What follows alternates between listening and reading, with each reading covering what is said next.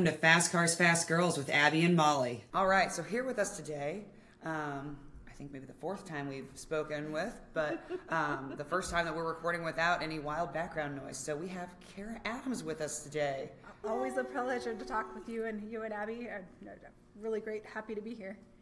Well, thank you. We love chatting with you. Always. So we're gonna ask some repeat questions. So for those of you who weren't in any of our live interviews with her, Cara, tell us. You're right, you suck. You should go to more races now. They were fun. They were very fun. You missed out on a good time. So Cara, kind of tell us how you got started into the science world in general. Science world in general, I was really lucky to have two parents as educators. My mom was a science teacher. So in my area, my dad was a language teacher, mom was a science teacher. The girls do science and the guys do language. That's at least what I knew growing up. So I love science. We've chatted a bit before, so if you caught some of the other awesome live interviews, you maybe have heard some of this, but I was able to do some neighborhood science camps growing up, so my mom would do all kinds of cool stuff. Things that sound just absolutely bizarre and some things that are very normal now, like making slime and silly putty is all a thing. You can interest some of these ideas, and some of them, they're really neat, but we were making these things when we were kids, and my mom would open up the garage and set up tables and chairs, and she'd have the neighborhood kids over. So cool. She did some crazy things like, all right, so we wanted to learn about anatomy, so she would go to the local butcher, and she said, do you have any leftover parts that we can look at? Because I want to show you how muscles work. Oh, wow. We actually had cow eyeballs. Oh. So leftover parts, so she was looking at the eyeball, and then we kind of sounds a little weird, but we had it pinned to a board, and we were learning about the retina. We're learning about how the different features of the eye work. So my mom was really hands-on, and I have always been a hands-on learner. I love science. I love taking apart things. I was the girl that had, like my Barbies and stuff like that, but they usually ended up in a pile in the corner with their heads torn off, and I was looking at the Legos and trying to steal my brother's toys. So I think my parents realized early on I had that aptitude for science. I feel like our bedrooms look very similar. Oh yeah. Forget the Barbies. They're over in the corner. Yeah, I mean, like I still enjoyed my Barbies, but it's like they had their place. But it was Legos everywhere, building, and then deconstructing, looking at something. How can I make it look like that? I'm making that. I'm creating that. So I've always been super hands-on. I think it started with all those playing things as a toy as a kid. I went into the University of Akron where they have the Formula S8 program, design and build an open-wheel race car. Really liked the whole hands-on, getting my hands dirty. Just really, I'm a learner by getting my hands dirty. You take something apart, you can really see how it goes back together. You can really understand how it operates and why it operates. Those are always the fun things that even in high school we had science classes. My physics classes in high school, one of the things that I loved in that class was we always did projects, hands-on projects, whether it was like an egg drop competition or other things where you're designing and you're building things. And the way it was structured, my teacher had you do all your classes and your grades and stuff like that, but if you won the competition, you automatically got an extra grade letter. So this is probably not the best teaching of work ethics, but I realized that I could just do so and everything else, and I just win all the competitions, and I design all the things best, and I win, and then I always got A's in that class. I feel like that's like playing to your Kids, strengths. don't do this at home. It's working smart, not hard. Smarter, not harder. All right. And so growing up with parents in science, so you, right off the bat when you went to college, you went straight for like the engineering stuff, or were you kind of... I still wasn't sure. So when I started out, I thought, there's a lot of different things that I could do, and I wasn't 100% in the engineering school. But I started taking classes, and I realized I had the aptitude of doing that. And then when I was in school, I wandered down into the College of Engineering machine shop, where they were designing and building the Formula S8 car. So I did not know much about cars. I didn't know much about racing. I didn't really have much of an interest in racing, but I kind of formed that as I started working with this car. I learned a lot of the machine tools, how to use a mill, how to use a lathe, just how a car goes together. And again, it's the hands-on, just getting your hands dirty. You really understand how things work. So, and then once I started putting things together, then I started working on the design side, working on the suspension system of the car, so designing the uprights, how the kinematics of the suspension goes together. I learned a lot there. So that was really what got me interested in racing. And then the first time that we had had the car on a little parking lot with a lot of cones set up, and I got to drive it. I was like, oh, this is fantastic. I think this is what I want to do. It was what I want to do with my life. It was interesting. you ladies were at this awesome Women in Motorsports panel earlier today, and we were able to talk a little bit about how we got involved and how we got into things. But I learned so much hands-on in this team and what we were able to do. It really got the racing bug. And it was funny, my sophomore year, I think it was, the guys designed the seats. I was designing the suspension, and one of the guys was designing the interiors. They made the cockpit where you sit boy hip width. So my first time that I was actually able to get in the car was like, I don't fit. The seats fit, I don't fit. So you guys, you can't see me on the podcast here, but I'm wiggling around in my chair trying to explain how I actually was trying to get myself in that car. So it was a little bit unfortunate that year, but my junior, senior year, we made sure that the car was inclusive for everyone. Inclusive race cars. How about that? I like that. Really good, yeah. That's funny about the hip width. My goodness. It's just one of those small things that nobody thinks Well, of. you don't think about. Boys wouldn't think about that. No. Well, it's interesting even when people are developing passenger cars. That's a lot of things that they look at, make sure that you design it for everybody, all different heights and different weights, and it's a really interesting the ergonomics that actually go into designing a car or a race car. Yeah. Absolutely. That's another deep dive that It I could is. spend hours and hours on, I think, on the internet. Yeah. Well, and you know what? For anybody who listens to our show that doesn't know you and didn't hear any of the live ones, I didn't even ask this. So tell us your official title and what you do right now. So everybody knows why we're talking to you. We didn't just find her on the street. I was walking down the PRI show and I saw all of your checkered flag stuff, and I thought, you ladies are awesome. I would love to talk to you. Come talk to me. I am the chief engineer for Bridgestone Americas Motorsports, and I lead the team that designs and develops the tires that are used in the IndyCar series. And one of the really cool things about that, especially with our wet tires, is that a lot of the advancements and things that you make go directly into changes and changes in the tires that we use on our daily driver cars. Yeah. It's not, I say, everything that happens in the racing world filters down and affects our regular tires that we use on all of our daily driver cars. Yes, that's a great point. And one of the reasons that most people are in racing is to develop their technology and to show what we can do. So Firestone has been in racing since 1911. The very first Indy 500 drove to victory on Firestone tires. And I love the stat at the Indianapolis 500 that Firestone as a brand has won more Indianapolis 500s than all other tire manufacturers combined ×2.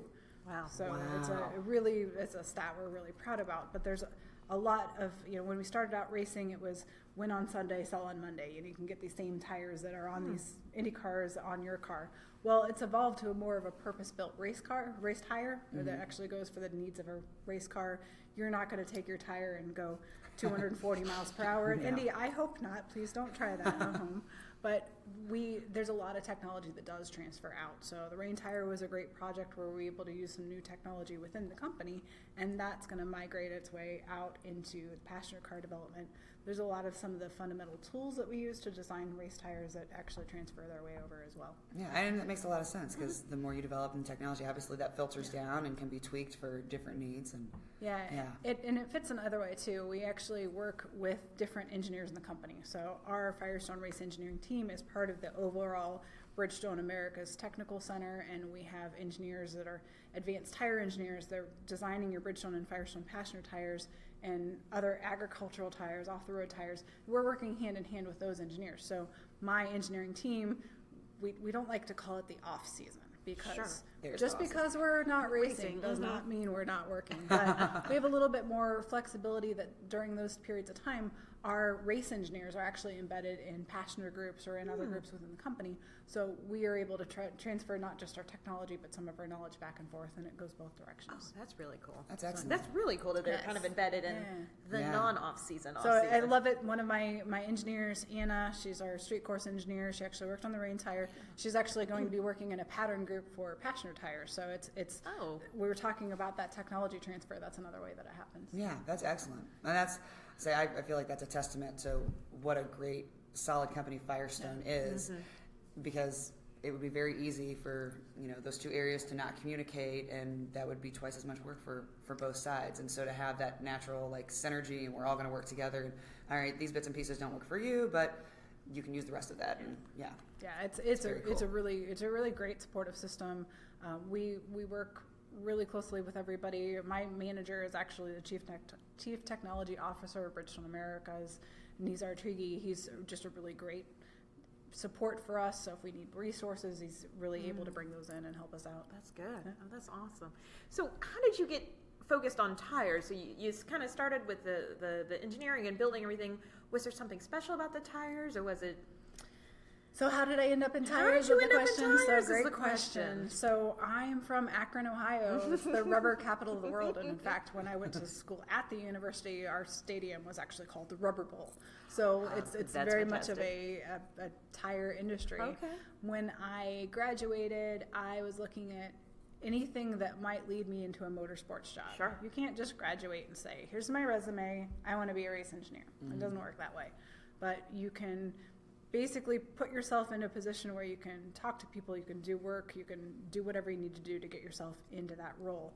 Well, looking at motorsports areas, I looked at a couple companies up in Detroit, one down in Marysville, talked to a few different people, and I found actually a company with a really strong racing program. We were talking about Bridgestone's involvement in racing and the Firestone brand all the way back to 1911. Yeah. Understanding that if you start with a company that has a really strong racing heritage, chances are racing is going to be part of their DNA, part of their core. So I started out in tires, not really necessarily because I thought I want to build tires when I grow up, but that was a great opportunity to get involved in racing. But when I started working with tires, I realized how fantastically complex they are. If you're designing a wheel, you have your tolerances and you machine the wheel, and there you go, you're good to go. But it's a little bit more complicated. But I'll give them credit. But when you're designing a race tire, there's so many different parts and pieces and components and factors.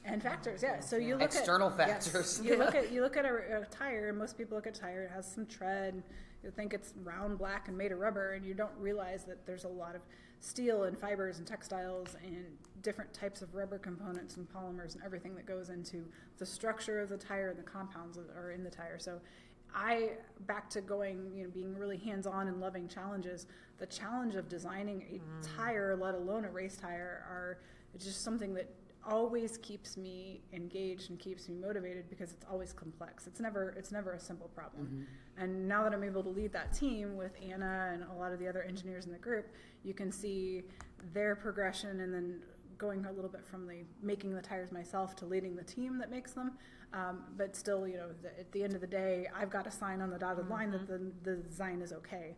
So it's a really neat opportunity that I have to still be involved in the development of the tires, but be able to grow that next generation of talent. That's really awesome. And speaking of developing new tires, see, I'm just segueing all in today. I've had coffee and water. So with IndyCar going to new tracks this upcoming season, how does that kind of work for you guys? Do you I'm sure you're very, very involved, but is it you got to design a whole new tire, or you're hoping you can kind of borrow from other tracks? How does that work for you guys? So great question. One of the things that we start with is, do we have history in the track? So let's take the two new tracks on the IndyCar series this year. We've got Laguna Seca and we've got Circuit of the Americas. So Laguna Seca, what we do is we go back into the history books and we say, all right, what did we use last time we were here? So you get a general sense of what we had last time we were there, along with some vehicle data. So we're able to pull that vehicle data and those tires into some simulation programs we already have. We are also able to go there and go to a tire test with a general idea of what we want to build. What helps us to go with that is we're able to scan the surface of the track. So it's basically a blue laser that scans the surface and gets the idea of the roughness of the track. So if you think about a concrete surface versus an asphalt surface that you might drive on in your car, there's going to be differences in grip between the two. So we're able to take a machine and we're able to scan that track, and we're able to put it into a library of different tracks that we've also scanned and what we have information on. So we looked at that and looked at that track scan and said, all right, it's most similar to the Indianapolis Grand Prix part of the pavement. So you start with that piece, and then you look at the loads and the speeds that the car should be seeing, and then you're able to go from there and develop a tire, or at least a few steps at the first set of tires that we go. So Laguna, that's great. We have some information in some place like Circuit of the Americas that we have not raced. We had a couple of aero kit tests when we were developing the initial two aero kits. So we had some information from that, but not a lot of information because the cars didn't run really hard.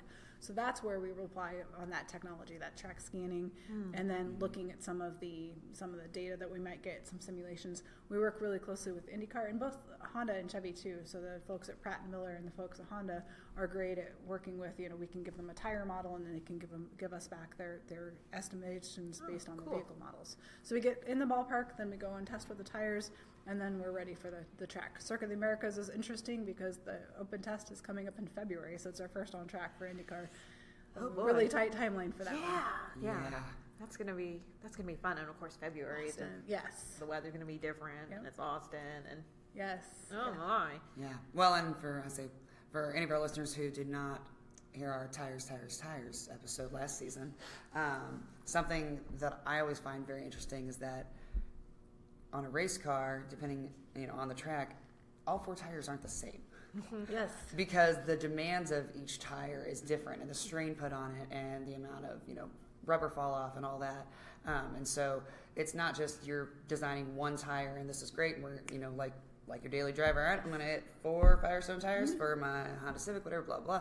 Like no, each tire is all of that complexity times 4. Yes, and they're all a little different. And so at a place like an oval, those differences in tires are really, really important, because if you're constantly turning left, you're putting more load on the outside or the right side tires.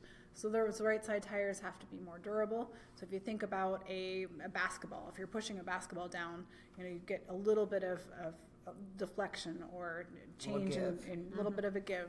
But if you push harder, you get more give. So essentially, if you can take that basketball and make it stiffer, either by adding extra air or by making the structure itself a little bit stiffer, you can actually affect the handling characteristics of the basketball, i.e. the race car. Yeah. So we have different size front tires and rear tires because you have larger rear tires to be able to get the traction down to the pavement. So there's construction differences. There's also compound differences. Again, on ovals, you have a more durable right side compound, and you have a softer inside compound. Basically, it's going to wear a little bit more quickly. But if you were to put that compound on the outside, it would wear out very quickly.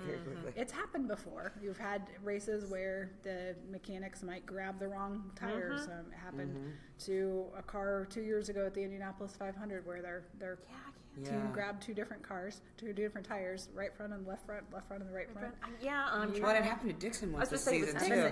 Dixon this season, at the Indy 500, it was actually Marco. It was on Marco's car, and right now we have telemetry in the timing stand, so we can actually see that. At that point, we didn't, but I heard over the radio they said something's wrong with your right front tire.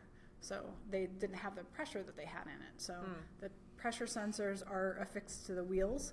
It says it's a left front tire because that's what it's designed to read. So if that left front tire is actually in the right front position, it's actually the right front tire, but it reads differently.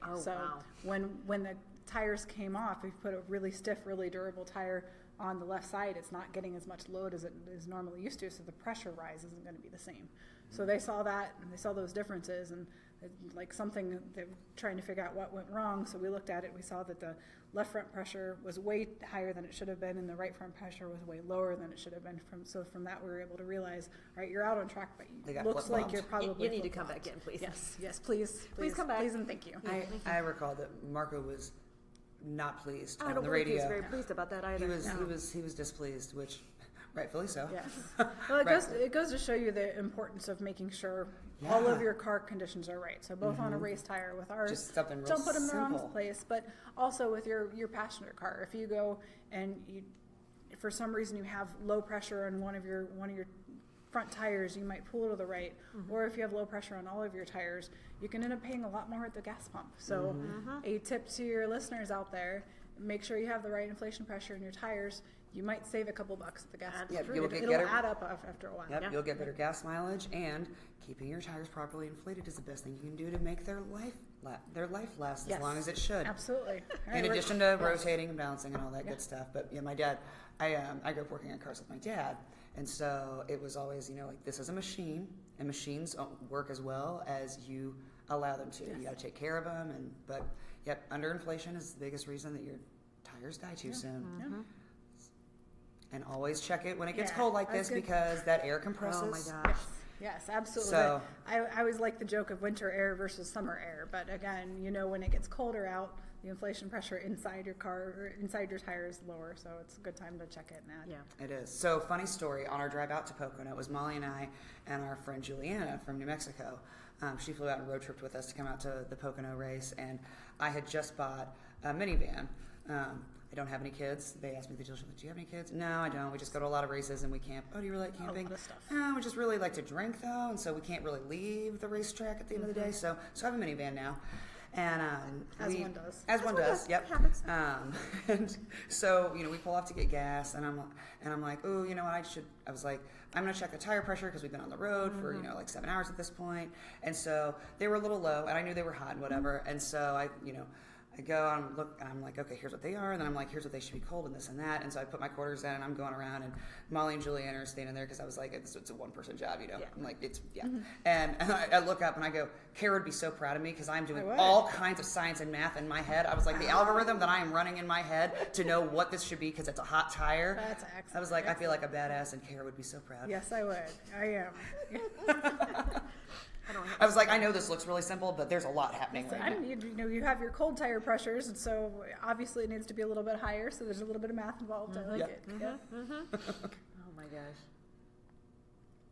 But yeah, so the tires. I mean, yeah, it seems like tire. That's but it's so complex. Yeah, there's a lot that goes into it. That's why we have a fantastic team in Akron that actually is working on those. So it's not anything one person can do on their own. Just we've got compounders, people that are either chemists or chemical engineers. They're the ones that are designing the tread compounds, all of that to make the tires have excellent grip out there. But then you also have the structural engineers. So people that have a mechanical engineering degree or that are looking at if you think of a tire as kind of, if you think about a piece of concrete that has rebar in it to make it strong, there's a lot of fibers, a lot of metal that makes those tires strong. So how you put those together is really important. It is. That's interesting to know about, like the makeup of the team. That was really cool. Sorry, I was like, I'll tell you what else I really enjoy about Firestone is that when you guys do testing, or if there's a race where the tires don't behave the way that you thought they were going to, I just love how you guys immediately go to the drivers and say, all right, give me feedback. What did you like? What did you not like? How did it feel? Because they're in the car. You guys are are there and present, but they have an experience with it that you guys don't have, and I just love that, again, that open communication. Yeah, that's really important to us. It's really important to me and to the whole team to know that when Sebastian Bourdais gets out of the car, if there's something that he doesn't like about the tires or thinks something that should be changed for next year, that he finds our engineers right away. They always will wait. We have an engineer working in every couple of cars. So in the pits, there's always engineering staff out there, and we're always trying to get that feedback, because you can design the best tire in the world on paper, and it can be the best tire in the world in your simulations. But until you actually put it out there and understand how the driver feels about it, or how they perceive it, it's not necessarily the fastest tire that you need. It's the tire that the drivers can drive the best. So that feedback is really important. That's why when we do tire testing, we test with our IndyCar drivers, and then we learn so much when we're out there at the racetrack. That's why the people that are actually doing the design and the development of the tires are the ones that are traveling. oh, that's good. Wow. That's awesome. All sorts of tidbits today. No, I'm here Yeah. for it. Awesome. I am here for all of this. Well, not tire related, I want you to tell the story about your grandpa, because it's my favorite fun fact about you. Okay, so this is fun. I was able to tell this at the Opportunities for Women in Motorsports panel today. But my grandfather actually piqued some of my initial interest in engineering. He was the engineer in the family. This is my mom's father, and he worked at NASA, which, as a kid, you don't, okay, yep, that's what my grandfather does. He works at NASA, he works on space shuttles. Everybody has a cool job like that. But he started it in NASA, his career military, and then he moved into NASA as an engineer, and he worked on the Apollo missions, some of the very early Apollo missions all the way through the space shuttle missions, and he was able to design the swing door system. So he worked on basically the swing doors that hold the space shuttle up and the astronauts load in on, and then the sound suppression system, the water that comes up when the shuttle launches. So he he was actually on the launch team. So for the shuttle missions, he was part of the launch team. And he had a lot of stories that he loved to tell, and then a lot of stories that he just wouldn't talk about. One of the ones was, we talked about the Challenger. And I know from family that he was essentially locked into the room after the Challenger disaster happened, and basically locked everybody in for like 24 hours, and they had to go through some of their analysis to figure out what went wrong. But going through, having my grandfather as an engineer there at NASA, there's a lot of inspiration. And we're going through some pictures the other day and found a photo of me at Kennedy Space Center it's going to show my age, 1979, in a baby carrier. And I was looking at the date, and it said arrival of Discovery to Kennedy Space Center. And I thought, oh, wait a minute, that was before the first launch, because the first launch was 81, 82. And I was trying to go through and look at information, and I pulled that date up, and I Googled it, and I realized that was actually the first time a space shuttle had ever been in Kennedy Space Center. It was, as they were building it, it went from Elgin Air Force Base all the way over to Kennedy Space Center. So I found some pictures of me, and then I found some pictures on the internet and some of my grandfather's old history stuff. There's a scaffolding in the background, and I'm like, there's a scaffolding, and there's the picture of the space shuttle arriving, and I'm somewhere in that crowd. So it was really neat to realize cool. I have that tangible connection to history. Like I was there when the first space shuttle got to Kennedy Space Center, so it's fun. Yeah, that's very cool. It's really, really neat stuff about my grandfather as an engineer, and not really. I wish. With time, I wish now I would have been able to ask more questions and write stuff down. And I'm sure he had some phenomenal stories.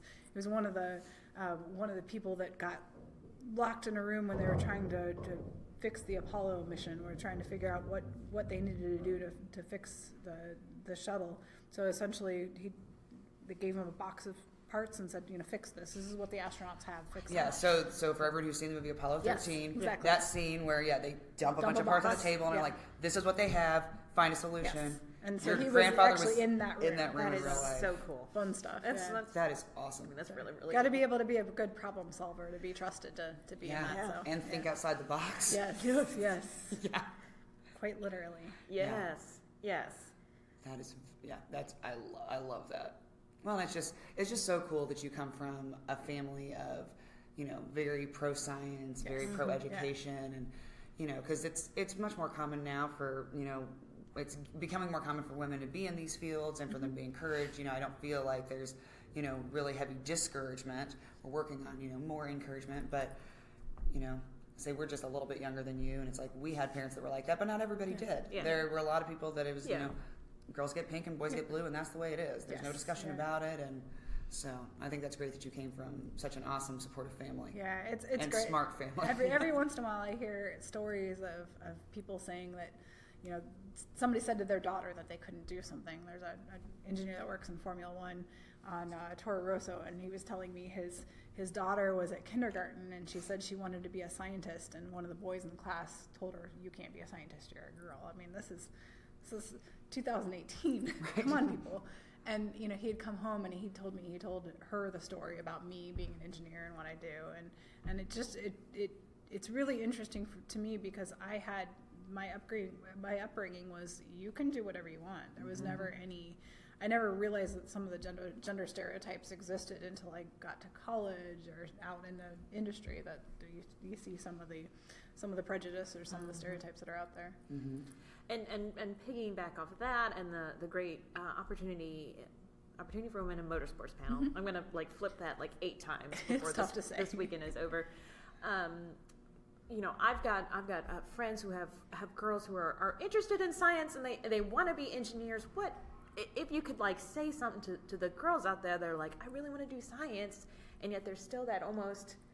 What do you think? What's some advice or what would you tell them? So I think first of all is knowing that you're interested in science. So if you like toys, if you like to figure out why things work or how things work, or if you like chemistry, if you like, there's so many different things. If you're curious, if you ask a lot of questions, chances are science and engineering are probably a good field for somebody who asks a lot of questions and somebody who's curious. Yeah. So there's always teachers.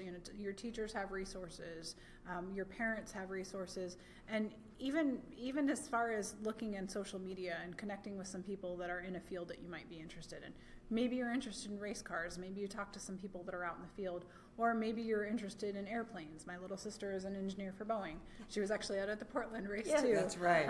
But and your nephew was dressed as the Firehawk. Oh my goodness! The cutest little Firehawk ever. I wish you people that are listening to this wonderful podcast could see these pictures. He was adorable. My sister, also an engineer, she actually made the suit. Oh my She God. did the Firestone F shield.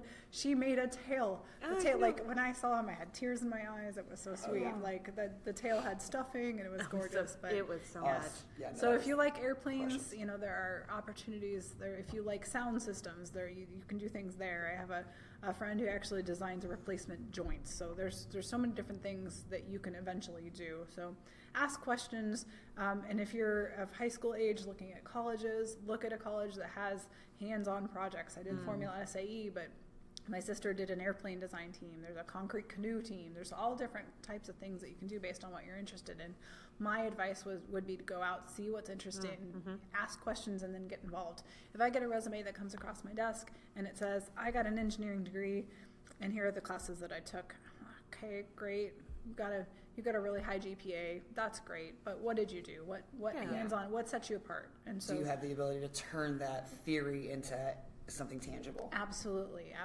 What have you done? Show me what you've done. So those are the things that stick out. I was talking about Anna before, my engineer Anna. When I saw her resume, she was a team captain of the Formula SAE team at the University of Akron. In fact, I think I might have mentioned it before, but when we went to hire for her position, I had somebody come to me and bring me her resume and said, listen, this is a mini Cara. You have to hire her. So I was like, all right, we'll look at her and look at all the other candidates. But yeah, having something that sets you apart is great. Whatever you do, whether you choose engineering, whether you choose journalism, whatever you decide to do, nursing, whatever you do with your career, what sets you apart? I like that. Yeah.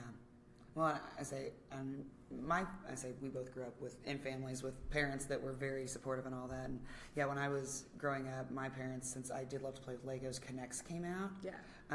And you could make all these cool things. Yes. And so we started. When they first came out, I'm like, I want that. And so my mom was like, all right, cool. Like, that's fine. Like, she never, I mean, my nursery was yellow walls and green carpet because she was not having any part of pink. It was very, like, everything's gender neutral. We're not doing that. Like, and so mom was like, yeah, absolutely. So started with, a motorcycle. All right, I made the motorcycle. I mean, and I was like, can we go back to the store today? Like, I'm done with this now. And so we worked up to the, I did a Ferris wheel, and then there was a roller coaster, and I didn't like the layout of the roller coaster. So I looked at the plans, I started building it, and I was like, you know what, I don't think so. And so then I got a piece of paper, and I redesigned, and then I was like, oh, you know what, this motorcycle and this plane are going to have to come apart because I need more parts. Yes. And then, like, on the loop, it had, like, special attraction, but I was adding a second loop. So I'm like, quicker, right? So then I said, do we have anything in the garage that's like this that we could? Oh, that's awesome. Yes. And like you said, so there are things like that, getting Connect sets, learning with that. Arduino boards are another thing. They're basically, you can come up with your own custom programming to design things. We've seen a lot of science fair projects lately that have those. So there's a lot of cool stuff, a lot of cool resources on the internet. Well, and you can even get like kids microscopes for. I mean, they're they're not crazy expensive. They're not $5, but they're not crazy expensive either. Yeah. My older sister works. She's a molecular biologist, and so she's very sciencey. So she gave me a microscope when I was maybe 9 or 10, and it was awesome. And I was totally into it. And it came with a kit, and there was like a bee and a couple different things to dissect. I remember that kit. Yes. Well, then it also came because she's a scientist. It was a second box of everything I needed to mount my own slides. And then she showed me. She said, "What do you want to look at under the microscope? That's awesome. I'm going to show you how to mount your own slide and do this, and then you can, dissect anything and look at it and just go to town." And I mean, as a third grade, I was like, this is awesome. I was like, what can you look at on the microscope? She goes, we're all pulling out anything, hair, right? She's like, whatever anything, everything. Yes. I'm like, okay, let's do this. That's awesome. So yeah, I'm like the microscope set. Oh, I loved that as a kid. And they're not crazy expensive. You can find a good deal on those for your kiddos that are into science, especially right now. It's and there's Christmas there's a lot of kits. So there's a lot of things that are not very expensive that you can do. Yeah. So I love that your mom did like the science camp in the That's garage. so cool. Well, and she didn't spend much money at all on that. I mean, she had the microscopes that she brought from school, so that would be the high investment thing. But I mean, like I said, she went to places and asked if people had anything left over that we could look at. Whether it was one of the things that we did was a toilet paper rocket. So it's not actually a real rocket, but it was like a certain light 1-ply sheet of toilet paper that you take and you put a little teeny tiny piece of tape on it, and then you light the bottom of it and it burns, and then it kind of floats up in the air. And so then why does that work? And you understand the science behind it. So there are plenty of things that don't cost a lot of money, but that are really fun to do. Yeah, are very fun and very keep kids' attention. Yes. And then it's okay. Let's now it's why does this happen? And Yes. can we do it with something else? Yes. And, Because I always talk about like science camps. So when we get to toilet paper and cow eyeballs, I lose some people. But you ladies are cool, so we're good. Oh no, we're here for this. no, you got to cow eyeball. I'm like, I've done a sheep. I'm sure I it's was very gonna say, similar. it's So like I I'm remember like, the oh sheep yeah. size. Yes. I think there's still there's probably still a slide mounted with part of it in my mom's house somewhere in a closet. She's gonna find it one day. It's not gonna go. What is this? I mean, it's in the box with all of the other slides. I mean, it's not just hanging out by itself. So, oh my gosh. Yeah. Sorry, that would be Definitely funny. a slide. Yeah. Hair from 10-year-old Abby. Yes. Yeah. Cat hair as well, because I want to compare. Well, you have to. Right. Right, What's like- the size difference? What does it look like? Our What's hair the feels surface different. It probably Yeah. looks I'm different sure under the there's some microscope. My difference. sister has curly hair. I'm gonna have to take one of your I'm gonna have pieces to- there. Sorry. For science. It's for science. For science. It's for real. It's for science, though. It's for science. Gosh, heaven. So, non-science, non-tire, fun question that we are now starting to ask because it's the time to ask. Any fun like traditions over the holidays that you do for a family? Either your little family or like extended family. Anything fun you guys do? So we rotate between Christmas at my parents' house and Thanksgiving at his parents' house, or we flip flop. So that's always fun to do that. I've got my hidden talent is music. So at one point, Really? How did we not know this? That's all right. I say, what instrument are you? I play the piano and I also play the flute. So Shut like up. Oh my gosh. my parents' church has this. They do silent night, and at Yeah. one point I Yeah. said I played flute, and they had me do this little thing, and I love it. I break it out once a year. And Yeah. use it, but it's fun. It's really pretty, and it's just it's a fun thing That's to do. so cool. They asked me again. Oh, can you come in and can you play it for Christmas Eve? I'm like, sure, for you guys, sure. I love it. That's so That's awesome. awesome. So yeah, I'm piano and French horn. Oh, excellent. Okay. And I'm piano and oboe. Oh, excellent. All right. So We've it got was- a piano trio. As soon We as you do. said piano, Abby, Molly, and I are going to just go. we're just gonna tour, Yeah, and exactly. that's how we're gonna bring pick our up all our we'll bring our student pianos to the racetrack. Yeah, Exactly. yeah. Yeah, just You know on what, different turns. Maybe the French horn, oboe, flute thing might work out a little bit better. we'll let Andrew know to throw a Yes. keyboard on the trailer for the stage There you and go. everything. There you go. We'll get this set up next We're gonna time. need more speakers. We're also gonna need a keyboard. And maybe a couple of mics. We're I don't gonna know. definitely some mics. We're gonna have to do back home again in Indiana. We'll find a couple We'll things. fix right? some stuff we'll up. brainstorm. That's 3-part heart and soul. I bet you weren't expecting that. I was answer. not, and I love it though. Love Every Yeah. time we interview somebody, even like you that we've interviewed forever, there's always something I'm like, huh, I didn't know that. I love it. Fun. Yeah. That was cool. That is very cool. Awesome. Well, and I say you obviously use both sides of your brain. Yeah. It's So you're probably pretty split down the middle. Almost don't really have a dominant side. well, it's good. I like the ability to do the highly technical and then the ability to do the artistic. That actually balances me out a little bit. Even when I went to school, I had 2 different majors to be able to maybe balance that off. You do the super much engineering, technical, math, calculus stuff, and then I did language too. So I took a lot of culture and You civilization. double majored with an engineering degree. Yeah.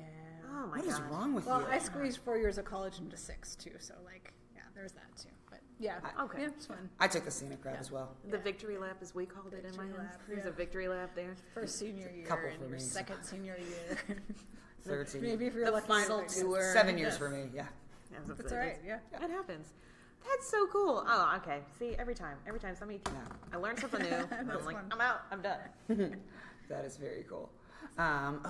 So we asked when we went to the Born Racer premiere. We asked a bunch of people this, and I just really enjoyed this question. I think this might be our fun question for this year. This might be. So Or next. if there were to be a movie made about your life, who would you want to play you? Oh yeah. So that's easy. What's her name? Marissa? No. Marissa Tomei? Yes. Yeah, from like My Cousin Vinny. Yes, My Oh Cousin my Vinny. God, that's a perfect. I love her. When she, that's a BS question, and she goes Yeah, through she's that like, whole thing. no, because they didn't. Oh yeah, so that's. I love that. And when I saw that movie, it was like, yes. this is. I saw that scene even before I was into cars and I knew cars, and I was like, she's amazing. I like her. I like her character. So yes, Marissa Tomei. If I'm going to be portrayed by anybody, we'll have to find her. Absolutely. I think that's doable. Yeah. That's such a great scene. That is an awesome. It's also just a great movie. It is a good movie, and I love her. She is. Yes. Yeah. She's fiery, feisty. Good choice. I think that fits for you. Yeah, I like it. Feisty, you're out there. You're telling them what for. Look here, drivers. Right. Yes. It's not the tires, it's you. Run the right pressure. Maybe if you put them on the correct right side, you wouldn't have these problems. Just saying. Maybe it's a user problem. That would be that was one of my dad's famous things. It's like, I've tried it, it's not doing this, and he'd come and do it, and he's like, I think it's a user issue. Yes. Or if it's like a computer issue, maybe the error is between the seat and the keyboard. Yes, yeah, like the saying goes in racing, it's the nut that connects the steering wheel to the seat. Right? I've not heard that. All right, that's a new one. You can use That's that. fantastic. Yeah, that is fantastic. That's really, really good. Yeah. I'm here for that one too. Good. Yeah, I'm here for all of this. Yeah, I enjoyed that one. So, all right. So, what else are you guys working on in the Non-off season? Yeah. Well, a lot of things that we're doing is just continual development. So Sure. when we run an Indy 500, while we're there, we're already working on the next year's Indy 500. I'm sure. So there's a lot of stuff we've done there. Indianapolis, they just had a resurfacing, so they put this emulsion down on the surface. If you've been to IMS since they put this down, the surface is very, very dark. So it will lighten up by May. It'll lighten up. So yeah, everybody relax. Sun cycles, it'll be all right. So not that it matters. Yes. It'll still be 1,000 degrees on the grid that day, regardless of what color that track is. So. Yeah, exactly. It's always a little bit miserable, but we love the race. There's nothing like being at the starting grid of the Indy 500. We tested there earlier towards the end of the season, and then after they did the surface treatment, we went back and we retested. We had six drivers there, and we got some really good feedback on the changes that we made to kind of work with the new aero kit. So excellent. Good. Yeah. Now I know that IndyCar has been, working on like a windshield or something like that to help kind of prevent head injuries and things like Justin Wilson's accident and things like that. I assume that's going to affect the tire because it's going to change, the airflow and the car. So are you guys have you started that process? Or are you kind of waiting until they decide what they're going to do? Because you can only do so much until they have a final product. But the change is not that much. It's not going to be something that is like equivalent you have to start to a from brand new scratch. aero kit or Sure. start from scratch. So the nice thing about the tire development at Firestone is that it's happened over a long period of time. We design our tires to work with different types of.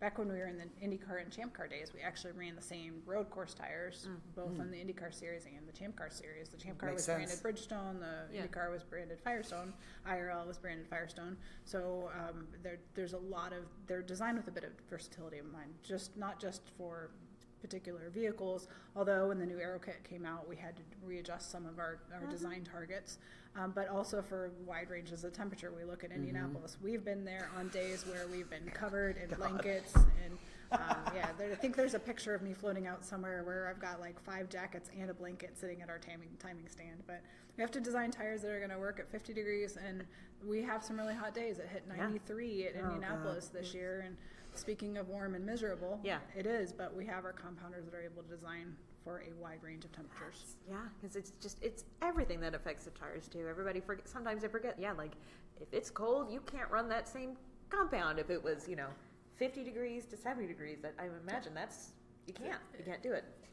No. And, well, May in Indianapolis has got to be the most unpredictable weather. Absolutely. My mom and I always laugh. Because you never know. It could be 95 degrees. It could be 60 degrees.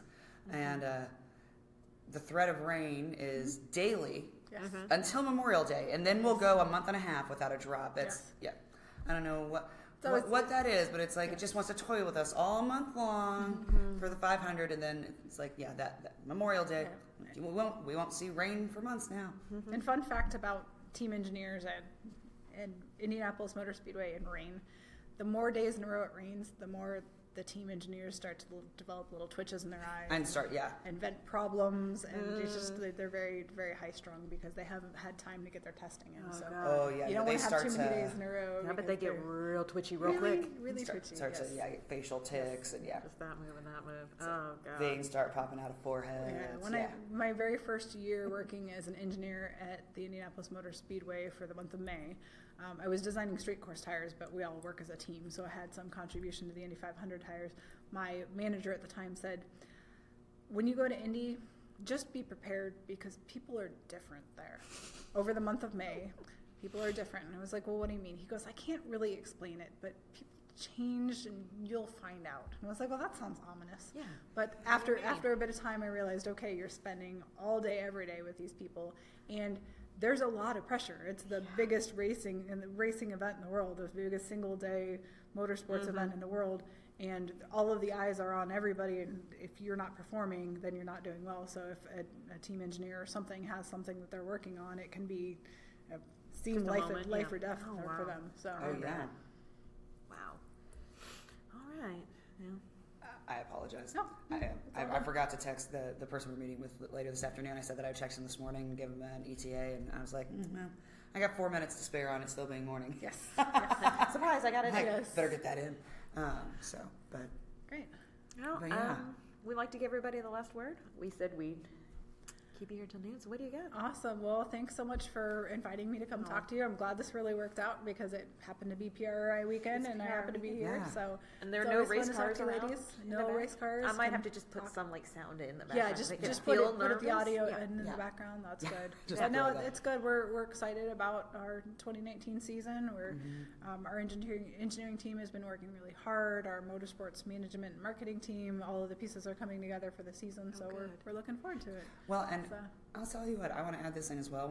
Since you asked about things that young women can do, if you come to a race, Cara's the nicest person ever. Aww. If you are a female, I say, if you're anybody that's into science in that business, but especially because one of our friend's daughters, Allie, hung out with you, and oh my gosh, like she was just totally starstruck. But that's awesome. Cara will 100%.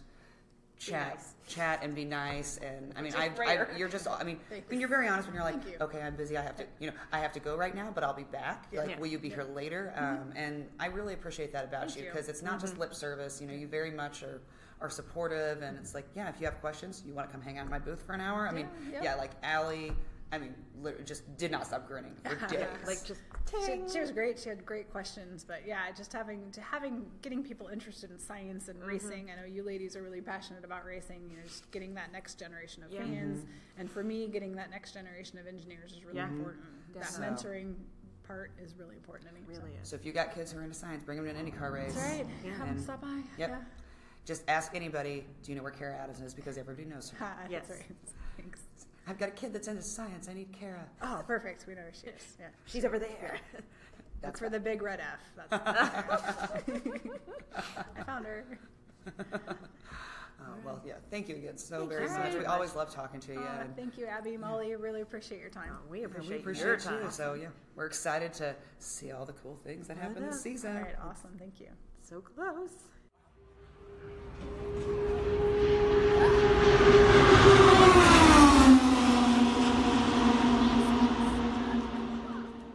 Again, our huge thank you to Cara Adams from Bridgestone Firestone for joining us during PRI weekend. It was fun to talk with her and not hear cars in the background. If you are curious, we actually do have our website back up and running. It's www.fastcarsfastgirls.com, and that has everything on it from our blogs, how you can subscribe, our social media. But if you want, you can also check out our social media. Our Twitter is FastCarsN317.